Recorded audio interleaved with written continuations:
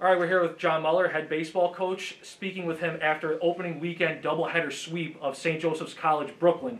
Coach, before we get into the game, what was it like being on the field for the first time in pretty much a year? Oh, it was awesome. It was awesome. I mean, actually told my wife when I got home last night, like I didn't even think about COVID really. Besides the setup at the start of the game, it was like the first day where we were able just to play, you know, and you were having fun and the guys were enjoying themselves, and it was kind of like a pre-COVID thing, you know, even though there are certain rules that we had to follow, but it was really enjoyable. You know, it was a great thing. I know, it was great to see you guys back on. We were obviously watching the game real excited. So first question I have for you player-wise, Aiden Rice, sophomore, coming in, gets the first start of the season. Pretty solid performance. 5 innings, 4 strikeouts, 3 total base runners, only allowed 1 hit. We'll obviously get to the offense a little later. There was a big outbreak, but, I mean, just as important as offense is pitching. So talk about his performance a little bit and how he performed. Yeah, Aiden's been great since he got here. As we spoke about when we did the interview to start the season, there's a lot of new pitchers here. And there's a lot of returning pitchers that have gotten a lot better. Aiden's one of the highlights of the younger pitchers on the staff. I think you would have seen a lot of him last year.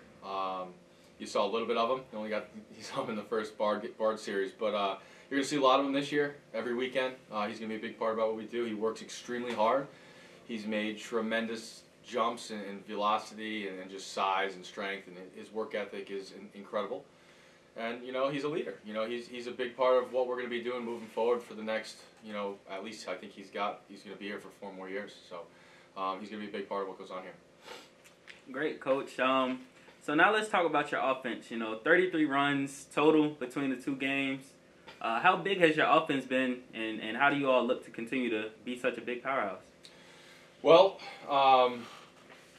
in 2019, they were all freshmen and sophomores, you know, so we had a very, very good year. I think we surprised a lot of people. Now they're 2 years older, which is exciting, you know. I wish I could say, I tell people all the time, I wish I knew they were all going to be this good right away, but they're making the program look really good. You know, they showed up hitting, and they've just continued to get better and better and stronger as the years have gone on. They've all bought into our philosophies. You know, we talk a lot about philosophies. We actually hit a lot. We work on a lot of the things you saw yesterday in the game. Our situational hitting was great. Our approaches were great. Our on-deck approaches were great. The conversations in the dugout were great. Guys were on time. Guys were ready to hit. And I think we just got a really special group. You know, we got very, you know, we tried to find the right guys when we started recruiting here, and we found a really, really good group of young men that have bought into the program, that have bought into each other, and it's been fun to watch, man. It was like a video game. Yeah, I mean, the offense, like Dorian said, the runs, hits, I mean, you guys ran up the score, so it was crazy to see you guys really put it all together in the first game. But now to go back to pitching, the second game, you used a little more, you know, you had to mix and match a little bit. St. Joe's battled a little bit yesterday. But Amir Natowski, a leader on your team, came in relief, 3.1 innings, kind of settled things down after a rough go early on. So what was it for him to come in as a reliever and kind of just set you guys back into the game where, you know, you felt more comfortable putting runs on the board? Yeah, well, Amir's going to be a conference starter all year. Everybody on the team knows that. Sean Kennedy is a freshman who we think very highly of. We wanted to get him some work and throw him right into the fire right away. So Amir knew that his number was going to be called the day, whether he was starting the game or not. I thought it was important to have him coming in after Sean, regardless. You know, we had high expectations of Sean, and I know he's going to have an outstanding year. But we just wanted to have Amir there to finish out the game and get his work in, and then work our way through the rest of the pitching lineup that we had that day. But Amir is a captain. He's a leader. Him and Peter Sanderson really have been the 2 rocks of the pitching staff for the last 2 years. They led us to the playoffs in 2019. But Amir's going to come out there. He's going to throw strikes. I know his numbers didn't show quite to what his liking would have been. But he's going to be one of our best competitors. He's going to go out there. He's going to throw strikes. He's going to compete. He's going to win games. All right. And just one more question for you. We have a little bit of a layoff now. Next weekend we're off. Then we return to Maritime on March 27th. You know, you guys had a big game. How are you going to keep that momentum up, even though having a little bit of a layoff will be, I'm sure, a little tough? Well, we have a tremendous practice schedule. You know, we're meeting in groups. We're doing different things. We're going to keep doing what we're doing because we know it works. It's worked for the last couple of years. We're going to keep doing that, and then we don't think we don't have games this weekend. Anything can happen. We were supposed to play, then we weren't supposed to play, then we had an opportunity to play.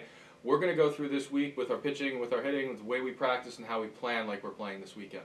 Whether it be 2 games, 4 games. If anybody wants to play us, if anything happens, if any unfortunate events and somebody doesn't play, obviously we want everybody to play. We want the conference to have as many games as possible for everybody who want to have an enjoyable season. But if any opportunity arises for us to go out and play, we're going to play. I told the guys yesterday when we finished the game, I don't care if we're playing the Yankees.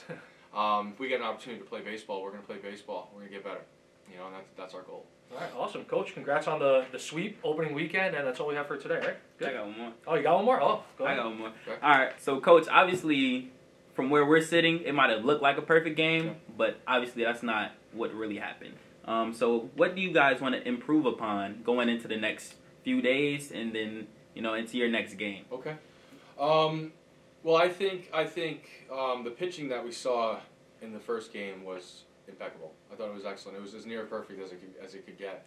We had a 1-hitter, an infield single. But the second game, I would have liked the pitchers to attack the strike zone a little bit more. We talk about being competitive in the strike zone, making competitive pitches on a regular basis, which makes your secondary pitches and everything else more effective as the game goes on. I think if you really watched the game yesterday, we dug ourselves a lot of holes in the second game. I think Joe DeCandia came out there and did a really, really good job, and Humberto Vila in the second game. But I think the other pitchers that pitched in the second game, I think we didn't see the attacking of the strike zone that I want, that I'm preaching here. And I think it affected their secondary pitches, and they had to throw more pitches, they had to labor a little bit more. And you're not getting as many swings. We want swings early in the count. We want guys to come up to the plate. We want them swinging. We want to make effective pitches. Overall, that's what we want to do. I want to attack the strike zone. That's one major key that I'm taking from this weekend that we're going to really, really, really put pressure on the pitchers to do here this week. Offensively, there's a couple guys that we're going to work on some things with. I already had a couple meetings with a couple of the hitters. That obviously the great thing about having all these live streams is this is the first time at Mount St. Vincent that I get to watch the games, right. Besides from the sidelines at time. So I've been going through video for last night. I watched both games again last night when I got home. I watched both games already this morning again, and then I brought in the hitters and we went through different approaches, different pitches. Whether they're taking certain pitches that they shouldn't be taking in certain counts, whether there's just something wrong with their swing or something wrong with their load or some kind of mechanic going on the offensive end. Defensively, we'll keep pushing. That was our first time out. We went outside twice and we weren't even on a baseball field. So that was our first time outside. I think for being the first time outside, it doesn't get much better than what you saw yesterday. For sure. I couldn't have mapped it out any better. But like I said, I think the pitching, I think just attacking the strike zone a little bit more, I think that's the most important thing that we need to take to next weekend. All right, awesome. Thanks, Coach. Appreciate it, and good luck at game against Maritime. Awesome. Thank you.